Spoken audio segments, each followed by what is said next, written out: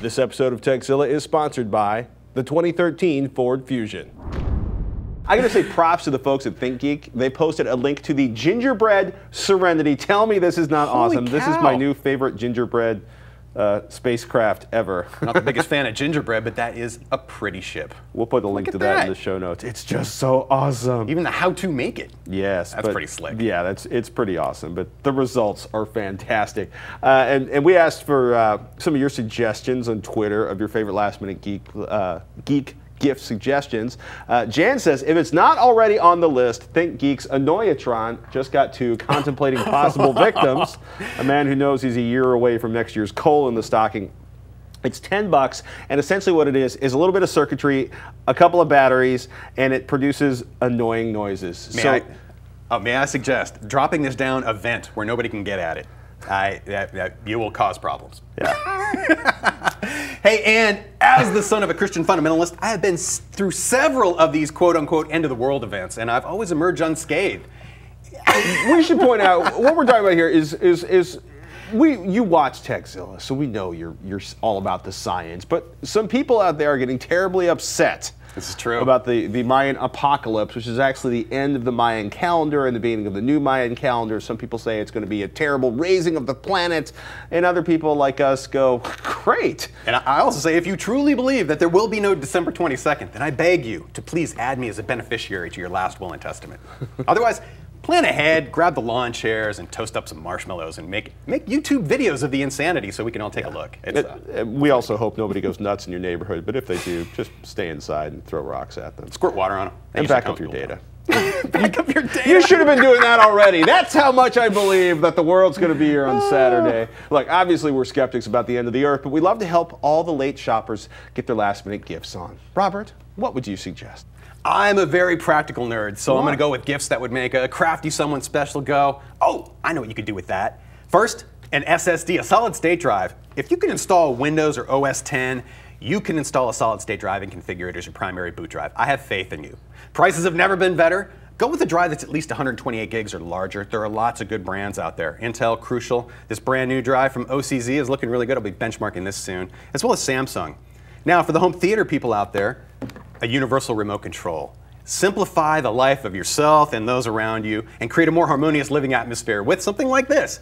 Logitech and their Harmony devices have been around for a while. This is the 650. This is an entry-level color screen remote. It's the one I use every day, and it supports up to 5 devices. Now, if you're looking for something a little more capable and a larger touch screen, Harmony has a brand new Harmony Touch that will wrangle up to 15 devices, and it's pretty good too. Now, something a little more practical, a headlamp. Flashlights are cool and all, but you know what? There's nothing like putting a headlamp on to go hands-free. Now, I know Pat prefers other brands besides Petzl. I love this just because it's pretty indestructible. There are lots of great options out there. These are great for the car in particular because it keeps your hands free. This one's an LED light that will also run on a couple of batteries and it gives you long life. And it's adjustable, so you can angle it just where you want. And it's got a nifty red light on that one as well. But prices are all over the place for these types of devices, different brands. Anywhere from like $10 for the Energizer at the checkout lane at the store, up to hundreds if you have one with multiple rechargeable batteries. Especially if you need to go underwater with it too. Yeah, Princeton Tech, Petzl, Energizer.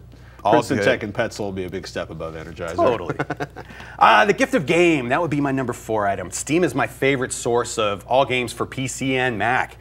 Games of all kinds, really, at all prices. So basically, also their sales are pretty frequent and it's extremely popular. It's easy to give gifts through their system, but do read the fine print. Maybe you already own a game and you bought a second copy of it and you might not be able to re-gift it. That's something to keep an eye on. But otherwise, lots of good sales, lots of good content, and it's a safe place to get your stuff from as far as getting online and gaming. Cable and DSL modems. If you know someone who's not moving anytime soon and pays a monthly fee to rent their hardware, mainly their cable or DSL modem, that means probably most people with cable or DSL internet service actually, hand them a spiffy new modem that they actually own. Here's one that is the latest and greatest from Motorola, and anytime I think of cable modems, I'm thinking of Motorola's Surfboard brands. This is the latest design that's actually a little cheaper than the previous generation, and it supports the latest specs like DOCSIS 3. So if you are delivering up to 100 megabits to your home service, this modem will support it. Now for the DSL users out there, I'm going to say, I've used this product and installed it several times, but they make actual DSL modems you can own that are compatible with a wide variety of DSL services out there. This has been running flawlessly for months, and I think it's a good option too. And you consider the cost overall of how much you're paying per month for a device like that, and this way you can own it outright. Now, if you ask me what Wi-Fi router to buy, I'm going to say that the last 3 I have purchased were all ASUS models, and this is the one that's actually sitting on my desk right now. And I find them, if you firmware update them, they're all pretty darn good. You've ordered 3 of them because they've all died, or 3 of them because they just keep getting better? One for my brotder, and I didn't give him the AC one. I gave him the regular one. One for a clubhouse of ours that got the dual band 900 megahertz, I want to say. The one with the dual band N router. And then this one's sitting on my desk now. That just replaced my previous one. So I'm flooding my whole building with AC. If somebody wants to buy you a gift, what should it be? I want a graphics card. I'm playing Far Cry 3 right now, and it's showing me that my NVIDIA GTX 570 can't do Ultra on that game anymore. So what do I want? I want a $550 graphics card. Actually, the Asus GTX 680. This is their top edition for a single GPU graphics card, basically. And that's a mamma jamma. That's also a rather large graphics card too, so I'm not slipping that into like my home theater PC case. It's like a 4-slot graphics card or something ridiculous like that. It's a monster, but it's one graphics card, and it should get me to ultra level of It's down to $539.99. It dropped $10 since yesterday, so I'm pretty happy. But that may be what prevents me from building a whole new computer this year. So, and anyway, also I have to mention a viewer named Dwight wrote in after our recent cutlery discussion and recommended this $28 electric knife sharpener, the Presto 08800 Eversharp electric knife sharpener. It has many 4- and 5-star reviews, and I'm tempted at that price to own one myself. And to quote Dwight, following the simple instructions is all it takes, and once every 6 months or so, I pull it out and sharpen my knives in 5 minutes.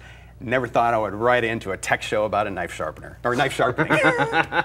Dwight, you're convincing me to try it, but Pat's going, don't own electric. No. You should try it. You let me know how it goes. There you go. I just remember one of those 70s grinders where you'd put a knife in and you'd get a little twig of steel out. It comes out looking like a file or something. Anyway. Let's take a moment to thank one of our sponsors. We love cars, and we obviously love technology. So over the past few months, we've been showing you how Ford is bringing 2 of our favorite things together. Today, they're sponsoring the show once again, and we're looking at an app that helps you get the most gas mileage out of the awesome 2013 Ford Fusion. It's no secret that gas prices have gotten ridiculously out of control lately, no matter where you live.